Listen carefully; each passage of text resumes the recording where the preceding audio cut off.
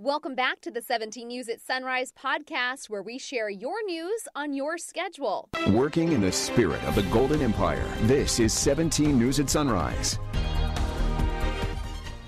Good morning. Right now at 5, 2 major wildfires break out in Orange County, one doubling in size late last night as 2 firefighters are hospitalized. We'll have the latest on the firefight coming up. Amy Coney Barrett confirmed to the Supreme Court, sworn in unofficially last night by the president, how soon she could be hearing cases coming up. 1 week out from the election, record number of voters continue to cast ballots early. But if you plan on going day of, we'll tell you what you need to know and where. Plus the battle over poll watching. This is Tuesday, October 27th, 2020. Good morning. It's 5 a.m. Good to have you with us on this Tuesday. I'm Maddie Jansen. And I'm Taylor Shab, and we begin this morning with a resurgence of wildfires in Southern California. The flames tearing through Orange County, claiming thousands of acres. Evacuate your residences for the Orange County Fire Authority. Tens of thousands have been ordered to leave their homes in Orange County after the Silverado and the Blue Ridge fires began yesterday, growing to more than 13,000 acres, burned within a matter of hours. The flames spurred on by Santa Ana wind gusts of 70 miles per hour or more. You know, you get these single-digit humidities and winds like we're experiencing. Fires are going to move very, very quickly. 2 firefighters were hospitalized with serious burns. At least 70,000 people were forced to evacuate, and areas under evacuation orders are continuing to grow. Just really frightening to see the doubling in acreage last night, just between 8 o'clock and 11 o'clock. Kev, what was going on there? Well, we're still seeing some of those Santa Ana winds. The good news in this is we are going to see the winds continue to die down throughout the day. We're already seeing that. But the red flag warning is still in place for a little bit longer. I want to show you the state map and the winds right now, and you can see they're really not bad. We are, again, seeing some stronger gusts at some of the peaks around the state, but down to Los Angeles, east-northeast wind at 6. San Diego seeing calm winds. Where we're still seeing a little bit of that breeze is to the east of us. Vegas still has a breeze out of the north-northeast at 12 and then into parts of Arizona. But overall, things should start to improve here as we go throughout the next probably 6 to 7 hours around the state. Take a look outside, and yes, it is Halloween, so we thought we'd keep the cobwebs on the camera. 48 degrees. I had to turn the heater on in my car, the seat warmers, because of this. 48 right now, a southeast wind at 3 miles per hour. And as we take a look at our current satellite and radar, nothing to show you. We've got clear skies out there to start off our morning. Watches and warnings. The air quality alert still in place through Friday now because of these fires. And then we also have the red flag warning in place for the Kern County Mountains until 5 o'clock tonight. So still in place because of the lower humidities, but the winds have calmed. As we take a look at the hour by hour here, a little different than yesterday, as we are going to warm up back into the 70s, 75 degrees this afternoon. Tehachapi, 32 right now, still a low dew point at 5 with 32% on the humidity and an east-southeast wind at 8. So fire weather is still a concern, but the winds, as you can see, a lot different story than what we were seeing yesterday. They are pretty much calm all around Kern County at this time, and temperatures this afternoon expected in the lower 60s by the afternoon. I'll have more in your pinpoint forecast. That's coming up in just a bit. All right, thanks, Kevin. Your 17 Court Watch, a man convicted of beating his 3-month-old daughter to death was sentenced to life in prison. Eddie Leyva was sentenced yesterday for the 2014 killing of his daughter. The child's mother, Vanessa Wolf, was convicted earlier this year of second-degree murder and sentenced to 25 years to life. 3-month-old Adonali Leyva was found dead in the couple's apartment on L Street. She was severely neglected with broken ribs and a kidney infection. And sentencing is scheduled today in the case of another 3-month-old child's death. Erica Cervantes pleaded no contest to 1 count of willful cruelty to a child. In 2014, Cervantes' daughter was taken to Memorial Hospital, where investigators say they responded for a report of child abuse. The infant was having seizures and difficulty breathing. Her condition worsened, and she was taken to Valley Children's Hospital in Madera, where she died a day later. The baby's father, Jesus Bautista, is due back in court in December. He's charged with 4 counts of willful cruelty to a child. A fire damaged 2 homes in East Bakersfield. It happened yesterday just before 4:30 in the 600 block of Hazlett Avenue, just southeast of Mount Vernon Elementary School. County firefighters said in addition to the buildings that were burned, the flames damaged vehicles parked in the area. The cause of the fire is still under investigation, and there were no reports of any injuries at this time. Now to an issue we follow closely, pedestrian safety. A man has died after he was struck by a commercial box truck on Manor Street. The accident happened around 4:30 yesterday afternoon. According to the Highway Patrol, the man was in the roadway taking items out of a commercial work truck vehicle when he was hit. He died at the scene. CHP says the driver is cooperating with investigators. The name of the victim has not been released.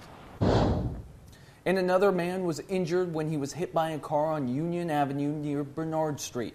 The California Highway Patrol says the man was taken to the hospital with moderate injuries. There's been no update on his condition. The driver stayed at the scene and cooperated with officers. 5:06 is your time now from our 17 News follow-up file. New details have been released regarding a motorcycle crash that killed a 12-year-old boy and left a 51-year-old man in the hospital. 12-year-old Bruce Cross died in the crash Wednesday on Kern Canyon Road in front of Hillcrest Memorial Park. The Bakersfield Police Department says the man operating the motorcycle was not related to the boy. He was taken to the hospital with moderate injuries. His name has not been released. A vigil was held at Hillcrest Memorial Park this weekend in honor of Cross.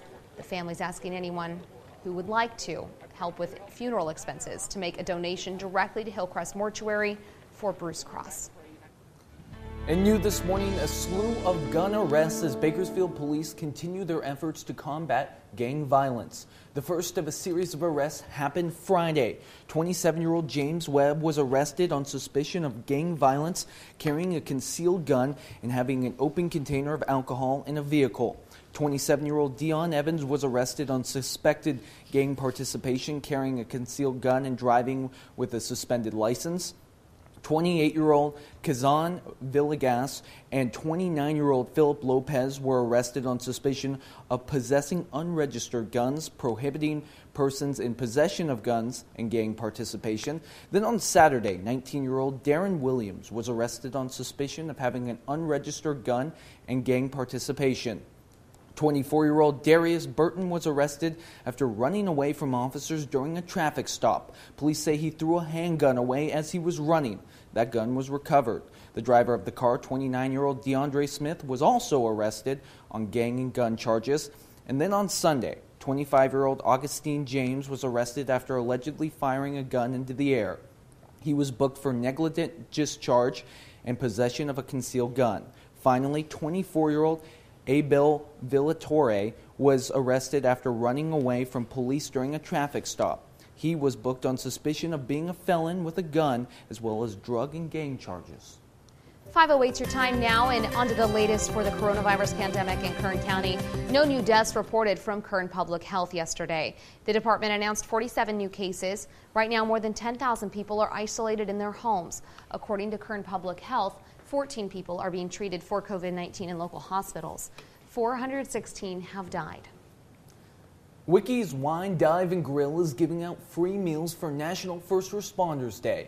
The restaurant says they'll provide a free lunch to on-duty first responders today. The meal includes a burger, chips, a cookie, and a drink from 11 a.m. to 2 p.m. Off-duty first responders are invited to dine in on their patio. For more information, just visit our website, kget.com. And another food distribution event is taking place tomorrow. The Martin Luther King Community Center, along with the Patriots of the Cross, are giving out free food boxes every Wednesday in the month of October.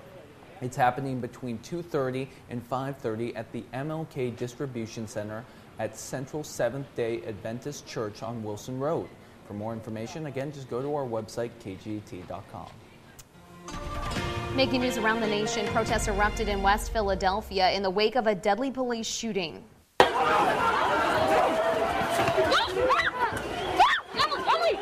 What began as a gathering outside the police station last night quickly descended into chaos. Investigators saying at least 4 officers were sent to the hospital after they were hit by bricks. There were reports of fires, vandalism, and looting. All of this took place hours after 27-year-old Walter Wallace was shot and killed by Philadelphia police officers. Police say Wallace had a knife when he approached officers, and they say he ignored orders to drop the weapon, and that's when officers fired on Wallace. Wallace was pronounced dead at the hospital. The first nest of dangerous so-called murder hornets have been found in the United States. An army of biologists donned futuristic protective suits as they approached the hive in Washington state.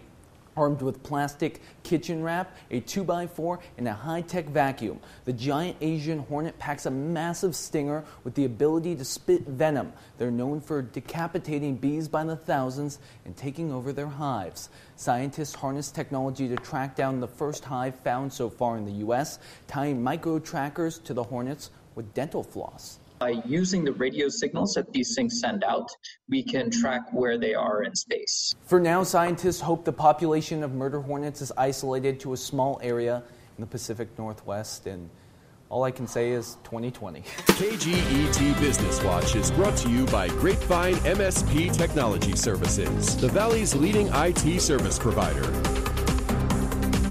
Welcome back here at 525. The latest local housing report from appraiser Gary Crabtree's out and shows more people are moving into Bakersfield, though more are leaving as well. It is a seller's market with home prices on the rise. The median home price in town is just short of $300K mark at $295,000. Experts say the rise in prices is due to people moving in from larger cities, realizing they can get more bang for their buck in the Central Valley. They're leaving their expensive homes in the LA area and they're moving to Bakersfield, and they're able to afford a much larger home with a pool. At the same time, many are ditching California for locations like Idaho, Arizona, Texas, and Tennessee. Crabtree attributes the exodus to our state's high tax rates. It's a perfect storm for those looking to move out of the state, with high home prices providing an opportunity to upgrade their standard of living. A new survey finds nearly 3/4 of parents will spend more on Halloween this year, largely because they're trying to compensate for what's otherwise been a crummy year. That's coming from a survey conducted by Lending Tree. But for many, this won't be the first time going overboard on Halloween. More than half of Americans admit to having spent more than they can afford on the holiday at some point in the past. The most common reason, they wanted their decorations to look as good as their neighbors. Kevin. It's 5:33 now. 17 News is your local elections headquarters. A new justice will take her seat on the Supreme Court of the United States today. Justice Amy Coney Barrett was confirmed by the Senate and sworn in unofficially at a White House ceremony last night. Tracy Ponce has more on what this means and how it could impact the U.S. election. Hi, Taylor. Good morning. Good morning, everyone.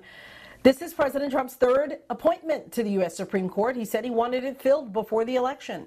That I will well and faithfully. A late-night unofficial oath at the White House, followed by the official swearing in today, confirming Amy Coney Barrett as the latest justice to the U.S. Supreme Court. And I pledge to you and to the American people that I will discharge my duties to the very best of my ability. Justice Barrett promising to be impartial after a bitter partisan fight over her confirmation, rushed in record time before next week's presidential election. Throughout her entire confirmation, her impeccable credentials were unquestioned, unchallenged, and obvious to all. The timing drew objections from Democrats who wanted the winner of the election to make this appointment. The American people will suffer the consequences of Judge Barrett's far-right, out-of-the-mainstream views for generations. Our colleagues cannot point to a single Senate rule that's been broken, not one. One Republican, Senator Susan Collins of Maine, joined Democrats in the closest Supreme Court vote in decades, 52-48. Legal experts predict this will be the most conservative court since before World War II. Women demonstrating against her appointment. Justice Barrett, the first mother of school-aged children on the High Court, joining just in time to hear arguments on the Affordable Care Act in 2 weeks. In a statement, Democratic nominee Joe Biden called this a rushed attempt to strip Americans of their health care. I'm Tracy Potts, 17 News. With 1 week until Election Day, the presidential candidates are holding rallies in battleground states. President Donald Trump is holding a Make America Great Again victory rally in Lansing, Michigan at the Capital Region International Airport. President Trump also has events in West Salem, Wisconsin, and Omaha, Nebraska today. Former Vice President Joe Biden will travel to Georgia today, according to campaign officials. The Democratic nominee for president will give remarks on bringing America together in Warm Springs, Georgia, followed by a drive-in event in Atlanta. Sunrise Interviews is brought to you by Valley Strong Credit Union. Welcome back. Joining us this morning is Amy Smith, the Executive Director of the Bakersfield Museum of Art, here to tell us more about the museum reopening today. We're all very excited about this. Amy, tell us, what can people expect as they come back to the museum for the first time in several months?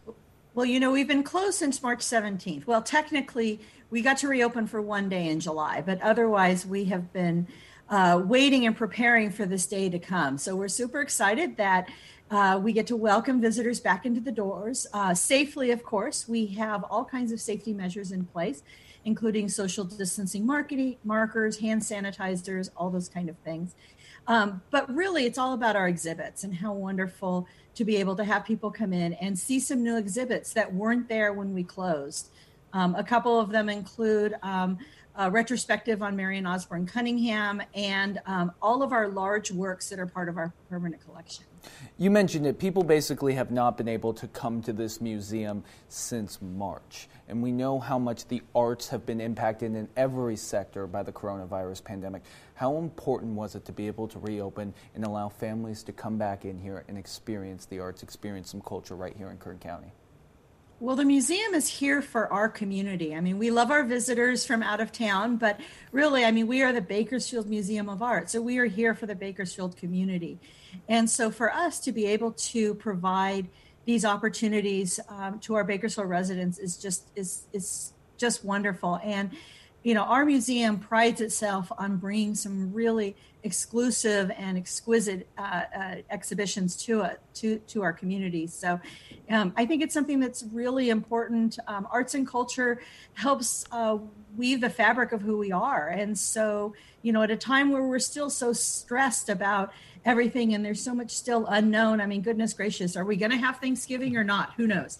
But, you know, we at the museum are just really happy that we can, again, provide and kind of be that cultural cornerstone for the community. You mentioned a handful of things that are going to be on display, some of these new exhibits that are going to be really great, but really tell us, what should we expect when we walk into the museum for the first time in several months and just get to experience all that beauty? So when you walk in our doors, the first thing you're going to do is check in at our front desk, and we have hand sanitizer stations and a QR code that guests will actually do a contact tracing so that, God forbid, we have an incident, we're going to be able to reach out and say, hey, you know what, this happened. But we really feel that we've provided a safe and secure place. We have 4 galleries available, all with different exhibitions. Our Artworks, which is our high school mentoring program, has been up since the summer. We also have an extension of our Black and White, which is photographs from 2 local collectors, Julie Regal and Suzette Claroux. And then, like I said, we've got 2 brand new exhibits that haven't been seen by the public yet, and that includes our select works from our permanent collection. We have over 400 pieces in our permanent collection, so these are all our large-scale pieces. And then we have our Marion Osborne Cunningham printmaker serigraphs up. And the cool thing about Marion Osborne Cunningham is she is why the museum actually exists. We are here because of a generous gift from her family of her work, and we actually started out as the Marion Osborne Cunningham Gallery, now known as the Bakersfield Museum of Art. Well, Amy, thank you so much for joining us. Working in the spirit of the Golden Empire, this is 17 News at Sunrise. The 17 News at Sunrise podcast is a production of KGET and Nexstar Media Group. For more on all of the headlines in today's show, head to kget.com.